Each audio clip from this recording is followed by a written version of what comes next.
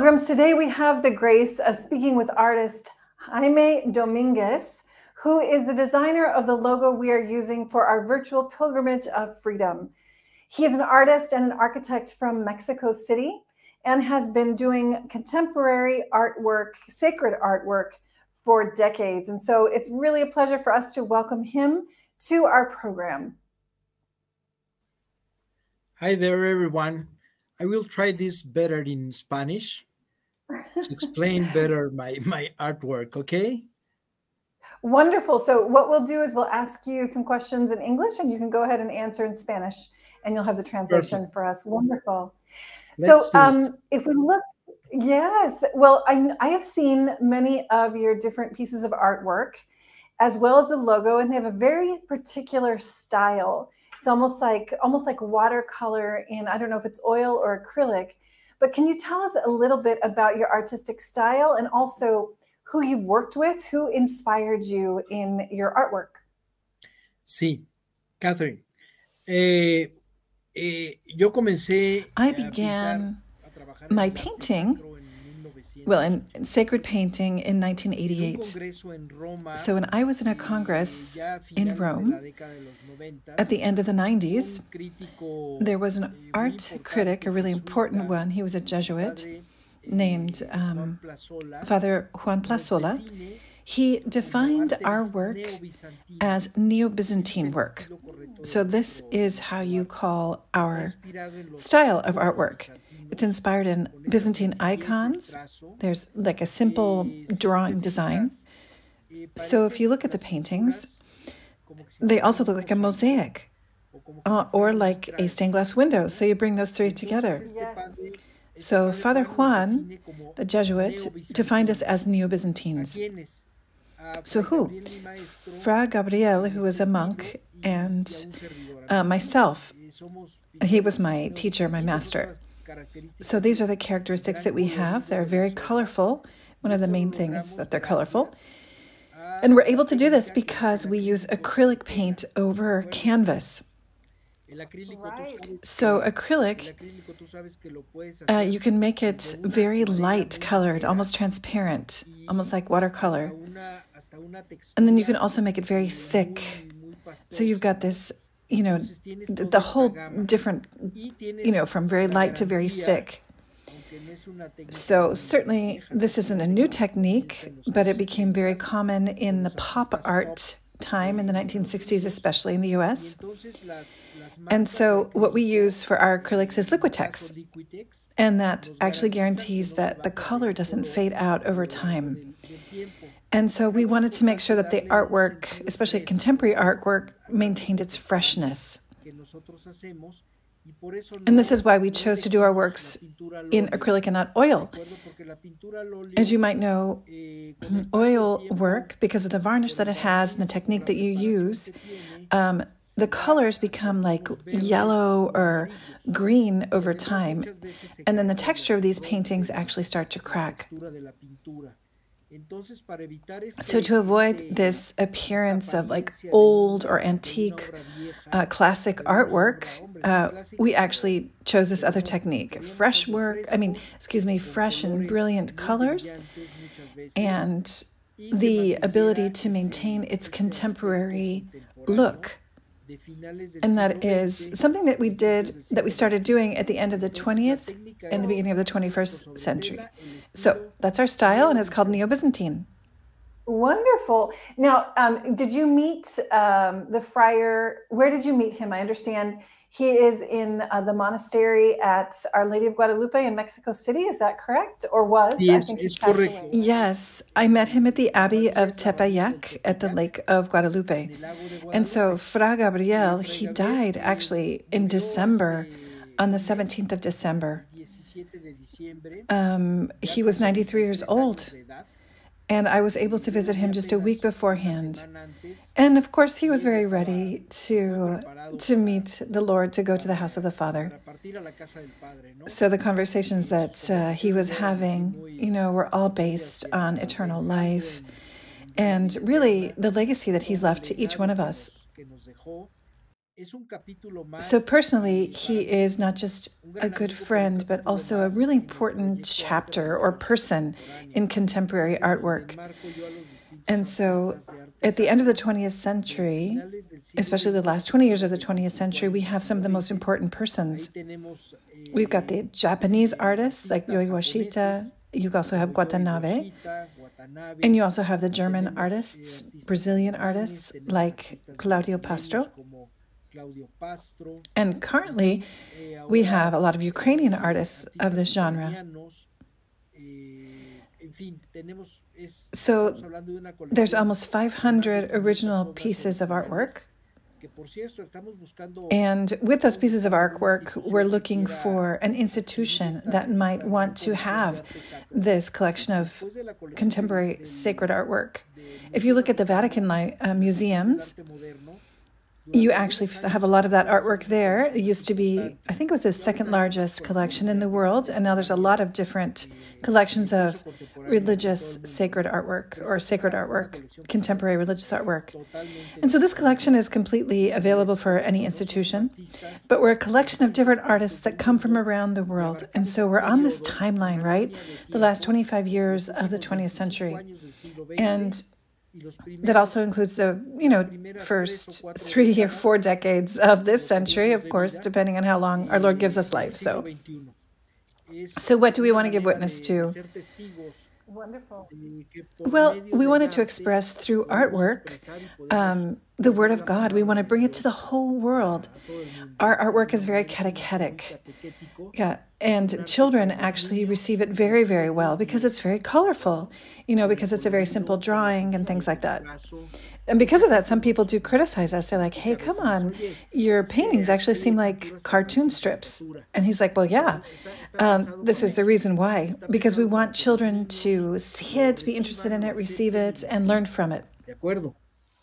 Well, I know we actually, a piece of artwork that we have in our home is from you, and it's one that I really like. A lot of adults also really like it. It's the prodigal son. And so you have that gospel passage very well represented in that painting, as well as a circular painting of the Holy Family. It has the colors, I think, actually, of Our Lady of Guadalupe. So it's neat to know that you actually also worked in the modern basilica, if I'm not mistaken.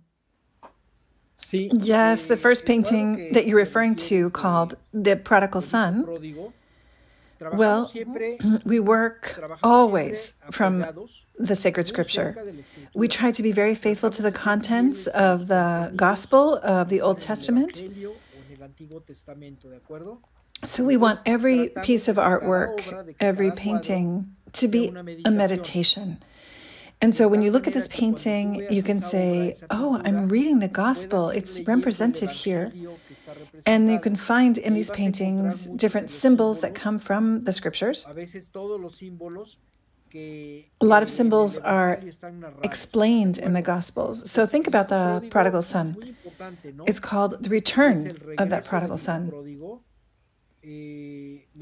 What I personally like is how the father embraces him. And certainly how the prodigal son kneels down before the father because he realized he made a mistake. So you can see it here. There's the painting. Yes. Mm-hmm. See? And then you have the older brother also in the background, yes, right? we have the other brother with whom, a lot of us identify with, right? Because we can say, oh yeah, I've been the prodigal son or something in some moment in my life. But, the older brother, I think all of us in a lot of moments in our life were this older brother. Like, we see this and we don't like that the father forgives and rewards the sinner or repents and stays at the house. And so the one who's actually in the house is just angry in a way. And so I think this is a painting which helps us to meditate more on when we're the prodigal son, when we're the older brother. Of course, looking at it, we see that the father is always merciful and loving. And so we always have to go back to his house to be forgiven. So this decision, this way back is important so that we can come back and encounter this merciful Father. Right. There's a lot of people that decide that they'll stay eating with the pigs, as they say, right? And they say, oh, we can never be forgiven. But he's like, oh, no, not at all. We have to leave this life of the pigs behind and get back on the right path and ask forgiveness and allow the mercy of God to work inside of us. So it's a beautiful painting that you chose. Yes, and you know, it's a beautiful passage. Well, the other one of the Holy This other one is an allegory of the Holy Family. Certainly doesn't come from the gospel itself, but it does speak to the Holy Family. So, of course, who you have is Our Lady, who is embracing the child together with Joseph, and you can see it here.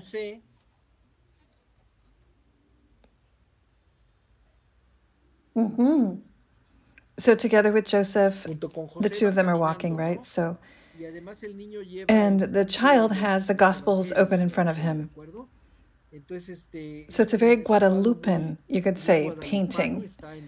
And it's in the Church of the Capuchinas, the female Capuchins, next to the Basilica of Our Lady of Guadalupe.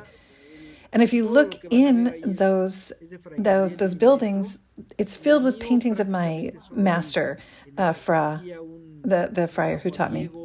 You have another one which I love, which is Saint Juan Diego, which is not very well known, but I would recommend that you go and see it. It's just beautiful. And I'll just make sure also, if you want to look on the link that I'm going to send you, you'll see the rest of his painting. So hopefully we can get that to your viewers. So where does it come from? Well, it was donated by a German bishop. It's a very interesting story. And it's because, Our Lady of Guadalupe, she listens to the prayers of people from all over the world. And so for this German bishop, she listened to his prayer. And so in 1998, just as we're, getting close to the millennium, he goes to Our Lady of Guadalupe Basilica and says to the abbot, he says, Our Lady of Guadalupe listened to my prayer and there was a miracle that happened, and I would like to, give thanks to God for something, to give something. And the abbot said, okay, well, I would like you to be the patron of this painting. And so the German bishop helped to pay for the painting. And other donors actually helped to pay for the painting who wanted to participate in this work. And you can see their names on, the edge of the painting. All of those who helped in some way were there. So anyway, you can see it, and there's a lot of modern work there. And so I want to explain what we do is not always, drawing things by hand. We used to, and you can, but now we use a big scanner and a computer to make the original drawing. And we do this because we want to make it quickly and very clean lines. And so you see on this painting, you're not going to see like the drawing underneath the paint, but you've got, the little lines that were put there from a scanner. And then we filled all those lines up with painting. And so we made a plan to do this painting in 5 years, but because of the new technique, we were able to do it in 6 months. Oh my goodness. Wow. That's incredible. So this work in Our Lady of Guadalupe Basilica, they say, you have to guarantee for 500 years, okay? Oh, yes. I don't care. I'm not going to be here. He says, I'll guarantee you. It'll last for 500 years. I'm not going to be here, but that's why we chose the particular materials that we did, right?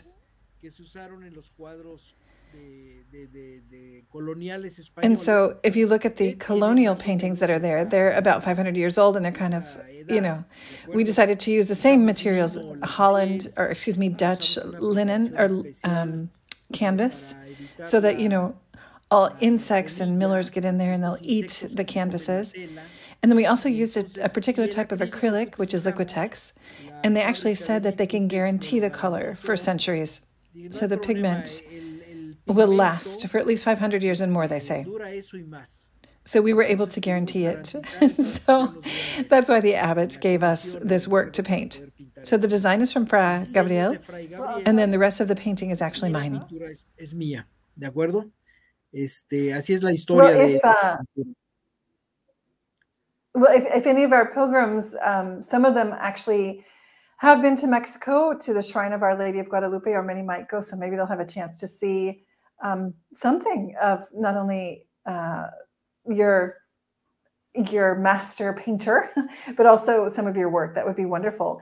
But we do have your work here in our logo for the pilgrimage. And I know that you had a conversation with Father Juan Solana here in Magdala. And so could you tell us a little bit of, the elements that you chose for that particular logo, the round logo that we're using for our Pilgrimage of Freedom? Yes. Okay. Let's look at the logo. And so we're thinking about Exodus. Of course, it's an entire book of the Bible, right?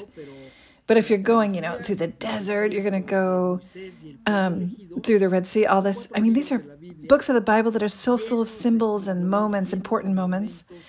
So, I mean, you could fill an entire chapel with all of these paintings that try to express this, lots of paintings for each moment. So we had to choose just a few important elements.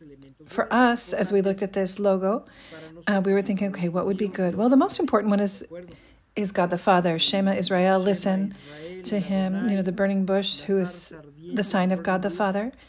And then, of course, we have the sandals, right? The sandals of Moses, because we have to be humble before the Lord God. And so God asks Moses to take off his sandals because he's stepping on holy ground. So it's really important for those sandals to be there and, in front of the burning bush. So that's God the Father who's right there. So he's the beginning. He's the one who gives the mission to Moses so that he can bring the chosen people out of Egypt. Right. It's the whole moment. It's the moment of the call when he's saying, I hear the people calling out to me, and now I'm calling you. So yes, it's wonderful. What else do we see there? So as you go out of Egypt, of course, there's something else which is implied, right? We have to cross. We have to renounce. We have to renounce something in our life and leave it behind so that we can go into the promised land. And so this crossing the Red Sea is extremely important. Leaving this old life behind, maybe this life that was very far away from the Father, just like the prodigal son. Maybe it was a life of sin. Maybe it's a time when we would adore other gods, like the Hebrews. They were very contaminated, in Egypt, adoring all these weird gods that looked like dogs or like falcons or whatever. So they became sort of polytheistic. So they had to, get this mix of this Egyptian religion out of their system that was mixed in with their monotheistic religion. So going out was important. So what is that moment when the chosen people leaves their life behind and they take the promise on, which is the promised land, the land he promised to Abraham, the land he promised to Isaac and Jacob and all the rest, right? So that moment, of course, is crossing the Red Sea. So it had to come in the main part of the logo. So you see the hand of Moses right in the middle, raising his staff, separating those waters. You can see how the waters are separating. And so what's behind? The old life, as we said. The old man is left behind. And before us is the promised land. And so Moses is this instrument of God, rising that staff into the air and dividing that sea into so that the people behind him can pass through. And they can all take a hold of this promise. And they can begin to live this promise. But then they enter into the desert, right? So in the desert, the chosen people begin to receive blessings, as well as passing through a lot of tests. And these tests make them doubt. Sometimes they want to go back to their old life in Egypt. Of course, there's a lot of complaints of the chosen people to Moses. Why did you bring us here to this terrible place to die in the desert? Remember, that's what they said. I mean, we had our onions and all the meat pots and all that great work. I mean, even if we were slaves, we were good, weren't we? And you've taken us into this terrible desert. So, and this desert implies renunciation, suffering, but also graces of God. So the most important, wasn't the manna. It wasn't necessarily the serpent that cured them from being bitten by other serpents. Not even, the quails that came down over the camp at night to give them meat, like Lord gave them. The most important, obviously, is the Ten Commandments, the tablets. That's why they're right. Yeah, they're right in front, right on it's almost the very first thing that you see, the burning bush and then the Ten Commandments, right? So this is what made the people of Israel understand what their new life would be. You're going to follow these commandments, the first commandment, the very first commandment, listen to the Father. He is your God. And this actually helps them to remember that they are a monotheistic people and they're going to worship one only God. And then you can go through the next 9. Of course, the first is the most important for their identities. So just like for Christians, right? There's a lot of different types of Christians, Orthodox, Copts, Anglicans, Lutherans, Catholics, and all of us, right? What unifies us? Jesus Christ himself. So that's what brings us together. We're all Christian because we all believe in Jesus. Now think about the Jews. Seems like they're more divided than even we are. There's Orthodox, or ultra-Orthodox, there's Sephardis, there's Messianic Jews, there's tons of different types of divisions or different groups within Judaism. So what is it that brings them together? The very first commandment, the essence of their religion. You will adore only one God, your God, Adonai, God of mercy, the God of goodness. In this time, the people didn't talk about Elohim, who is the God of, justice, but rather Adonai, who's the God of mercy. So obviously this element, these commandments, had to be right in the center of the logo because it's so important for the chosen people. So they could walk with the 10 commandments. And remember, Moses gets mad and he breaks them at one point. So he has to go up to the mountain another time so that God writes them out again. And remember, it's what they kept in the Ark of the Covenant. So the commandments, they kept some manna in there, and the staff of Aaron that's flowered, right? The staff of the priestly class. So those were the 3 things within the Ark of the Covenant. So these elements had to be there. This element had to be there, right? So even if Moses broke them, the Father gave them back to the people. So that's why it had to be in this logo. So we have to remember as pilgrims, right? We have to be sure that we're before God's presence with humility, like Moses. We have to leave behind this life of imperfection and sin behind us. And then we have to cross the Red Sea to go to this new life, this promised land. And it's not just to obey the 10 commandments when we come in to make a new life. But we have the commandments, we have the sacraments, we have the Word of God, the Bible. So during this pilgrimage of Exodus, reading the Word of God, knowing the Word of God, the Bible, and trying to live our life during this Lenten time with the sacraments, really close to the Lord. And I would recommend especially, penance, reconciliation, the Eucharist. I would just recommend to everybody to be close to the sacraments. So I think this is what the logo brings together. Este logo, este símbolo. It's wonderful. I mean, I think it's a perfect summary of what the pilgrimage really looks to be. These 40 years in the desert are our 40 days of Lent, and we have, this pilgrim staff. We're listening to a call, knowing that the Lord is listening.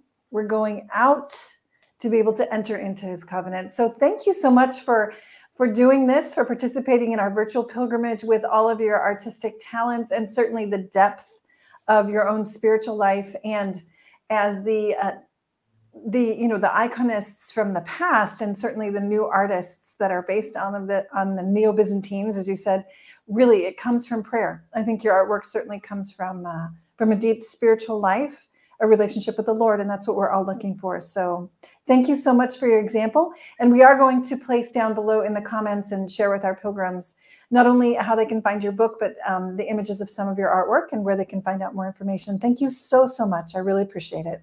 Kathleen, thank you very much to you all. I hope you enjoy it. Thank you. Oh, we do. Thank you. All right. God bless you. God bless you too.